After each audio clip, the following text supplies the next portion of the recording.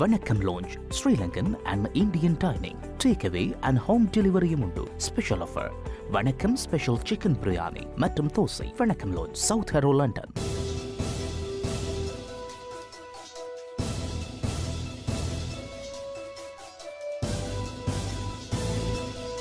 ஸ்ரீலங்காவில் அமலிலுள்ள கட்டுப்பாடுகளை தளர்த்துகிறார் கோட்டபாய. ஸ்ரீலங்காவில் எரிபொருளின் விலை குறைக்கப்படாது, பந்துல குணவர்த்தன உறுதி. நாடு முழுவதும் அமுல்படுத்தப்படும் ஊரடங்கு சட்டம். பாரிய கவன ஈர்ப்பு போராட்டத்தை முன்னெடுக்க தயாராகும் காணாமலாக்கப்பட்டவர்களின் உறவினர்கள். வெளிநாடுகளிலிருந்து அழைத்து வரப்பட்ட இலங்கையர்களில் 466 பேருக்கு கொரோனா தொற்று உறுதி. அனில் ஜாசிங்க. ஜாழ்ப்பாணம் வடமராட்சியில் பயங்கரவாத விசாரணை பிரிவினரால் ஒருவர் கைது. இலங்கை வளிமண்டலவியல் திணைக்களம் வெளியிட்டுள்ள தகவல். மீண்டும் தயாராகும் விமான நிலையங்கள்.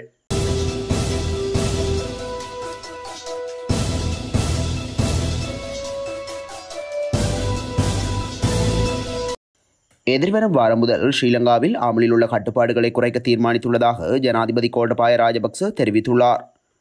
கொரோனாவின் அச்சுறுத்தல் குறைவடைந்து வருவதுடன் அந்த தொற்று சமூகமயமாக்கப்படாமை காரணமாகவே மேற்படி முடிவை எடுக்க உள்ளதாக அவர் தெரிவித்தார். கனடா மற்றும் ஜமைக்கா நாடுகளின் பிரதமர்களுடன் நேற்றைய தினம் காணொலி வழியாக இடம்பெற்ற விசேட கலந்துரையாடல் ஒன்றில் கலந்து கொண்டு பேசும்போது அவர் இதனை தெரிவித்துள்ளார். அத்துடன் கொரோனா அச்சுறுத்தல் காணப்படும் வேளையில் மக்கள் எதிர்நோக்கும் பிரச்சனை எதுவாக இருந்தாலும் மக்களின் பாதுகாப்பு உறுதி செய்யப்படும் எனவும் அவர் தெரிவித்துள்ளார். யார் என்ன எதிர்ப்பு தெரிவித்தாலும் ஸ்ரீலங்காவில் எரிபொருளின் விலை குறைக்கப்படாது என அமைச்சர் பந்துல குணவர்த்தன தெரிவித்துள்ளார். அமைச்சரவை தீர்மானங்களை அறிவிக்கும் வாராந்த செய்தியாளர் சந்திப்பில் கலந்து கொண்டு பேசிய போதே அவர் இவ்வாறு குறிப்பிட்டுள்ளார். இதன்போது தொடர்ந்தும் பேசிய அவர், ஒரு ஆண்டிற்காக ஏற்றுமதியாக 11 பில்லியன் ரூபாய்கள் நமக்கு கிடைக்கின்றது.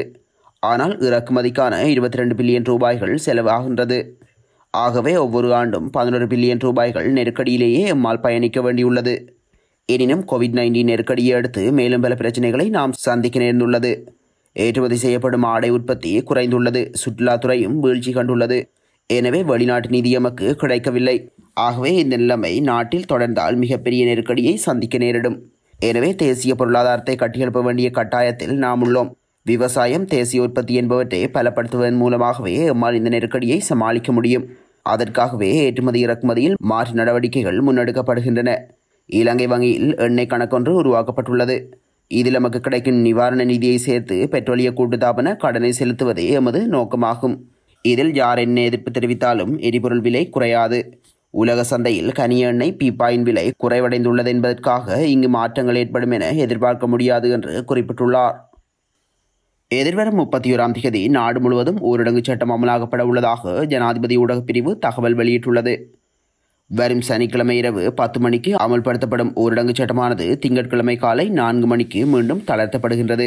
இந்நிலையில் ஜூன் 1ஆம் தேதி திங்கட்கிழமை முதல் வழமை போன்று ஜூன் 3ஆம் தேதி வரையில் அனைத்து மாவட்டங்களிலும் இரவு 10 மணி முதல் மறுதினம் அதிகாலை 4 மணி வரையில் ஊரடங்கு உத்தரவு அமுலாக்கப்படும்.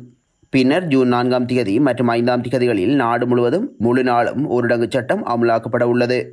அதாவது 3ஆம் தேதி இரவு 10 மணிக்கு அமலுக்கு வரும் ஊரடங்கு சட்டமானது 4ஆம் தேதி 5ஆம் தேதிகளில் ஊரடங்கு சட்டம் அமுலாக்கப்படுகின்றது. இந்நிலையில் ஜூன் 6ஆம் தேதி முதல் சகல மாவட்டங்களிலும் மீளறிவித்தல் வரையில் இரவு 10 மணி முதல் மறுநாள் அதிகாலை 4 மணி வரையில் ஊரடங்கு சட்டம் அமுலாக்கப்படும் என்றும் அறிவிக்கப்பட்டுள்ளது. இதேவேளை கொழும்பு மற்றும் கம்பஹா தவிர்த்து ஏனைய அனைத்து மாவட்டங்களுக்கும் இடையிலான போக்குவரத்து அனுமதி வழங்கப்பட்டிருப்பதாகவும் அறிவிக்கப்பட்டுள்ளது. எதிர்வரும் திங்கட்கிழமை பாரிய போராட்டம் ஒன்றை முன்னெடுக்க உள்ளதாக வவுனியாவில் கடந்த 1196 நாட்களாக போராட்டம் மேற்கொள்ளும் காணாமலாக்கப்பட்ட உறவினர்கள் சங்க தலைவி ஜெயவனிதா தெரிவித்துள்ளார். வவுனியாவில் நேற்று இடம்பெற்ற ஊடக சந்திப்பில் வைத்து அவர் இந்த விடயத்தை குறிப்பிட்டுள்ளார். அவர் மேலும் கூறுகையில், முன்னாள் ஜனாதிபதி மைத்ரியின் 100 நாள் வேலை திட்டம் தொடர்பாக வெளியிடப்பட்ட துண்டு பிரசுரம் ஒன்றில் எனது மகளான ஜெரோமி உட்பட 4 பேர் உள்ளனர். இன்று எனது மகளின் பிறந்த தினம். ஒவ்வொரு பிறந்த நாளிலும் எனது பிள்ளை என்னிடம் வரும் என்று எண்ணி தெருவோரத்திலிருந்து கண்ணீர் விட்டுக் கொண்டிருக்கின்றோம். அந்த கண்ணீர் 11 வருடங்களாக நீண்டு செல்கின்றது. எமது வேதனையை தீர்ப்பதற்கு யாரும் முன்வரவில்லை. அனைவரது வாக்குறுதிகளும் எமக்கு ஏமாற்றமாகவே போய்விட்டது. எனது பிள்ளை என்னிடம் வரும் வரைக்கும் இந்த போராட்டத்தை தொடர்ந்து கொண்டே இருப்பேன். அத்துடன் நமது போராட்டம் எதிர்வரும் திங்கட்கிழமை 1200வது நாளை எட்டுகின்ற நிலையில் மாபெரும் கவனஈர்ப்பு போராட்டம் ஒன்றை முன்னெடுக்க உள்ளோம் என்று கூறியுள்ளார். வெளிநாட்டிலிருந்து அழைத்து வரப்பட்ட இலங்கையர்களில் 466 பேர் கொரோனா தொற்றுக்குள்ளாகி இருக்கின்றமை உறுதி செய்யப்பட்டுள்ளதாக சுகாதார சேவைகள் பணிப்பாளர் நாயகம் அனில் ஜாசிங்க தெரிவித்துள்ளார். இலங்கையில் கொரோனா தொற்றாளர்களின் தொகை நேற்று வியாழக்கிழமை மாலை வரை 1503 பேராக அடையாளம் காணப்பட்டிருந்தது. இவர்களுள் 466 பேர் வெளிநாடுகளிலிருந்து இந்நாட்டுக்கு அழைத்து வரப்பட்டவர்களாவர். இதில் 366 பேர் குவைத்திலிருந்து அழைத்து வரப்பட்டவர்களாவர்.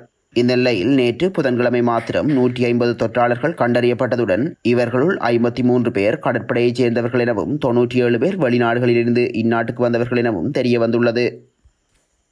யாழ்ப்பாணம் வடமராட்சி கிழக்கு முச்சந்தியில் போலீசாரை அச்சுறுத்தும் வகையில் கிளைமோர் தயாரித்து பொருத்திய சம்பவத்துடன் தொடர்பிருக்கலாம் என்ற சந்தேகத்தில் ஒருவர் பயங்கரவாத விசாரணை பிரிவினரால் நேற்றிரவு கைது செய்யப்பட்டுள்ளார். துன்னாலை குடவத்தை பகுதியைச் சேர்ந்த 27 வயதுடையவரே விசாரணைக்காக நேற்றிரவு பயங்கரவாத விசாரணை பிரிவினரால் கைது செய்யப்பட்டுள்ளார். சம்பவ தொடர்பில் கிடைத்த புலனாய்வு தகவல்களின் அடிப்படையில் மற்றொருவரை தேடிச் சென்ற நிலையில் அவருடன் தொடர்புடையவர் கைது செய்யப்பட்டுள்ளார் என்று போலீசார் தெரிவித்தனர். மேலதிக விசாரணைகளின் பின்னரே சந்தேக நபரின் கைது தொடர்பில் தகவல்களை வழங்க முடியும் என்று போலீசார் குறிப்பிட்டனர். நாட்டின் தென்மேற்கு பருவப்பெயர்ச்சி காலம் படிப்படியாக ஆரம்பித்திருப்பதால் நாட்டில் நிலவுகின்ற மழையுடனான வானிலை எதிர்வரும் ஆகஸ்ட் மாதம் வரை நீடிக்கும் என வளிமண்டலவியல் திணைக்களம் எதிர்வு கூறியுள்ளது. மத்திய சப்ரகம்புவ மேல் வடமேல் ஆகிய மாகாணங்களில் அடிக்கடி மழை பெய்வதுடன் சப்ரகம்புவ தென்மேல் ஆகிய மாகாணங்களில் சில இடங்களில் 100 மில்லிமீட்டருக்கு அதிகமான மழை பெய்யும் என வளிமண்டலவியல் திணைக்கள அதிகாரி முகமது சாலிஹின் தெரிவித்தார். கிழக்கு ஊவா மாகாணங்களிலும் பொலனறுவை மாவட்டத்திலும் பல இடங்களில் இரவு வேளைகளில் மழை பெய்யும் எனவும் வளிமண்டலவியல் திணைக்கள அதிகாரி மேலும் தெரிவித்தார். தற்போது ஏற்பட்டிருக்கும் நெருக்கடி நிலையில் ஜூலை மாதத்திற்குள் சுற்றுலாவை மீண்டும் தொடங்குவதற்கான ஏற்பாடுகள் செய்யப்பட்டு வருவதாக மாலைதீவு அறிவித்துள்ளது. இந்த நிலையில் அனைத்து விமான நிலையங்களிலும் போதிய ஏற்பாடுகள் செய்யப்பட்டுள்ளதாக அந்நாட்டு ஊடகங்கள் தகவல் வெளியிட்டுள்ளன. மாலைதீவில் கொரோனா அச்சுறுத்தல் காரணமாக விமான போக்குவரத்து மற்றும் கடல்வழி போக்குவரத்துகள் நிறுத்தப்பட்டதால் சுற்றுலா தொழில் கடுமையாக பாதிக்கப்பட்டிருந்தது. வெளிநாடுகளைச் சேர்ந்தவர்கள் அதிக அளவில் கொரோனா பாதிப்புக்கு ஆளானதால் எல்லைகள் மூடப்பட்டு சுற்றுலா நிறுத்தப்பட்டது. தற்போது வைரஸ் தாக்கம் குறைவடைய தொடங்கிய நிலையில் ஜூலை மாதத்திற்குள் எல்லைகளை திறந்து சுற்றுலாவை மீண்டும் தொடங்குவதற்கான ஏற்பாடுகள் நடந்து வருகின்றன. அதே சமயம் சுற்றுலா பயணிகளுக்கு தேவையான வசதிகள் மற்றும் நோய் தடுப்பு நடவடிக்கைகள் மேற்கொள்ளப்படுகின்றன. விமான சேவையை மீண்டும் தொடங்கி சுற்றுலா பயணிகளை வரவேற்க மாலைதீவு தயாராகி வருகின்றது. சுற்றுலா பயணிகளின் பாதுகாப்பு மற்றும் ஆரோக்கியத்திற்கு முக்கியத்துவம் கொடுக்கும் வகையில் சுகாதார குழுவினர் மூலம் நோய் தடுப்பு முன்னெச்சரிக்கை நடவடிக்கைகள் மேற்கொள்ளப்படுகின்றன. விமான நிலையங்களில் சமூக விலகலை கடைபிடிப்பதற்கான ஏற்பாடுகள் செய்யப்பட்டுள்ளன. அனைத்து இடங்களிலும் கிருமிநாசினி தெளிக்கப்படுகின்றன.